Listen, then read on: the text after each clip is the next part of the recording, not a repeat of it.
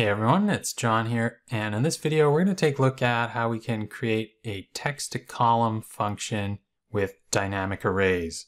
So I've got a comma-separated list of data here, and if I want to get each of those items in my list into a separate cell, then we can do that in the Data tab. There's actually a command, text-to-columns, that's going to allow us to separate our data based on a delimiter. And we can also do that in Power Query. There's also a split columns functionality there that allows us to do that. But in this video, we're going to take a look at how we can do that with dynamic arrays. So the function that we're going to build is going to be quite long, so we're going to do it in steps. And definitely this is more just for fun. So if you actually want to separate out data, definitely use text to columns or Power Query to do that. So the first step we're going to do is we're going to need to get our list minus our delimiter, and we're going to use the substitute function to do that. So that's going to allow us to substitute a piece of text for another piece of text. So we're going to substitute inside of this text, and we're going to find our delimiter, and then we're going to replace it with an empty string. And so here's our list of data minus those commas. And now based on this, we can actually get a count of how many items we have in our comma separated list. And we can do that with the length function. So this is going to allow us to count how many characters a piece of text has. So if we take how many characters this has minus how many characters this has, then that's going to give us our item count.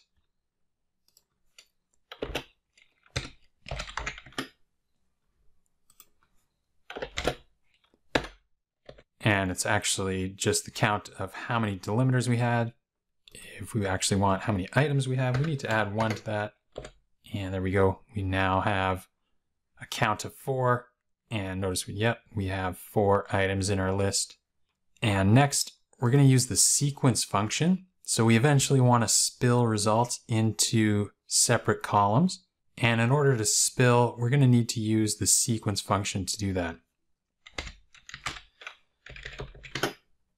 So this is going to allow us to create a sequence of values.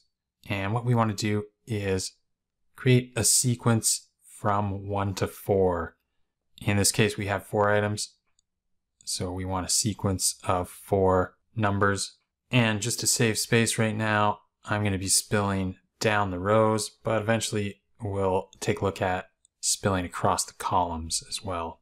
So we want a sequence of 4 rows. And if we just enter that, what we get is our sequence from 1 to 4.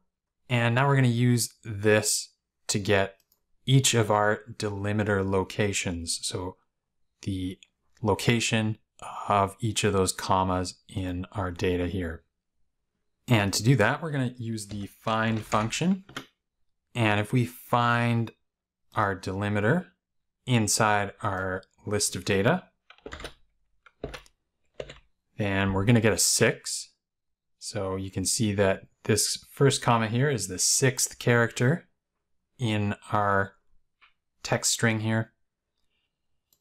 But the find function is only going to allow me to find the first instance of something inside of a text string. So in order to find the second and third instance of that comma, what I need to do is use the substitute function. So instead of finding the comma inside my data list, what we're going to do is create a new list using the substitute function.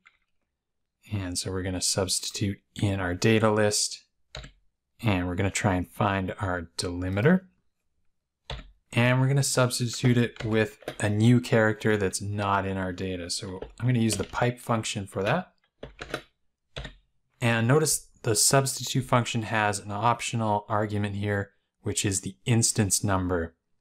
So this is going to allow me to substitute just the first comma here with my pipe character, or just the second comma here with my pipe character. So let's just find the first instance,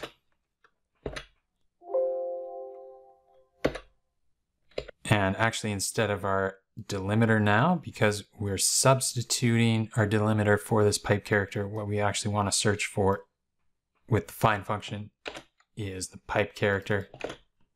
Let's add that in there. And there we go, we get 6 for our first one. And now what we can do, instead of just referencing the first number in our sequence here, we can use the number sign after to reference the entire dynamic array. And now we get a list of the location of each of those commas. So this is the 6th character, and the 15th character, and the 20th character here. Now, we're also going to take this same function, and we're just going to offset it. So instead of starting at 6, we're going to subtract 1 from our sequence.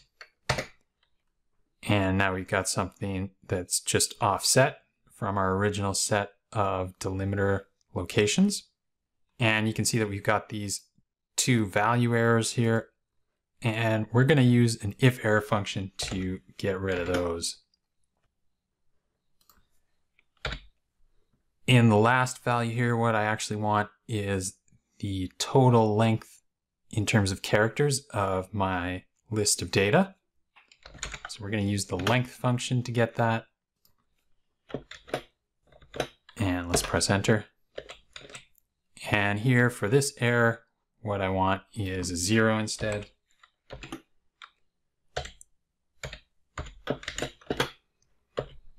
And now with these 2 arrays here, what we can do is use the mid function to extract the text that we want.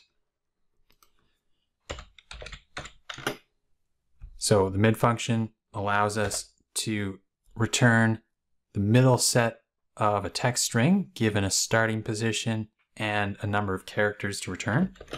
So we're going to return stuff from our original text, and we're going to start at our first character. So we need to add 1 to that. And then we're going to return the first 5 characters here.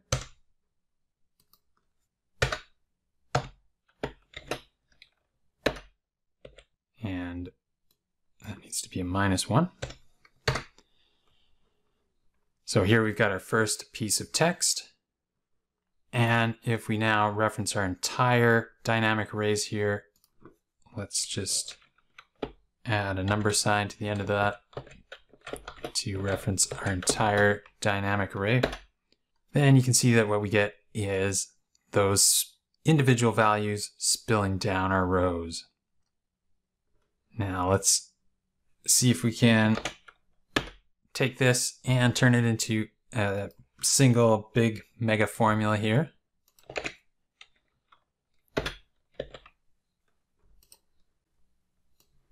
And we want to be referencing that guy there.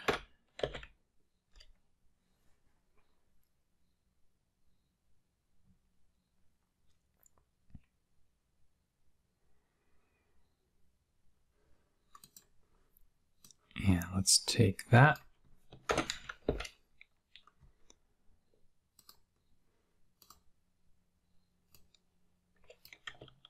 And let's replace those.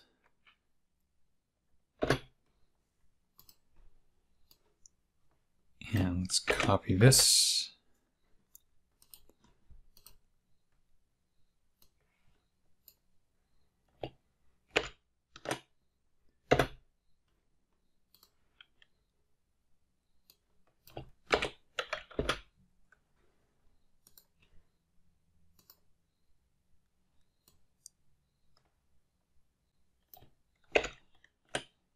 And instead of this sequence going across the rows, here's where I'm going to change this. So I'm going to have it go across the columns.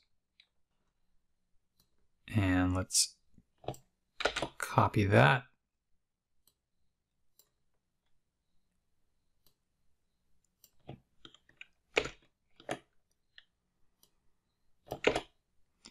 And replace all those instances of it in my formula.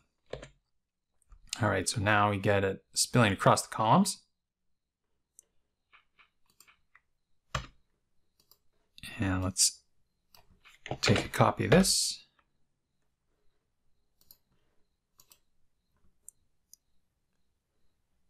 And replace it in our formula. And replace each of those.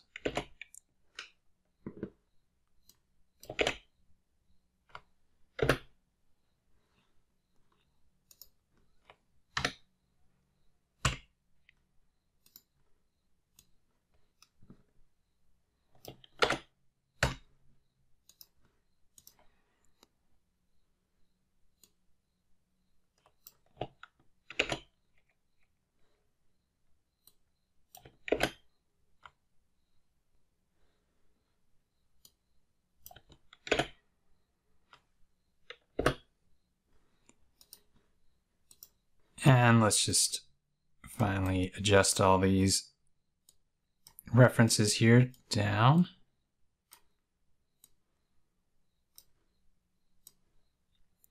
And you can see there's quite a few of those references.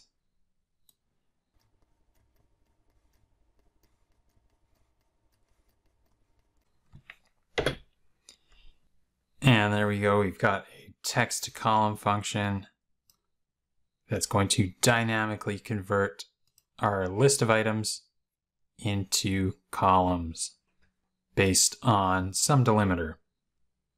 And I just noticed that I've cut off my S here.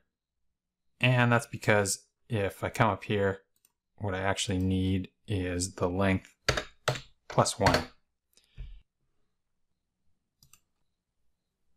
And let's just make the same adjustment in this formula. So if I come up here and add 1,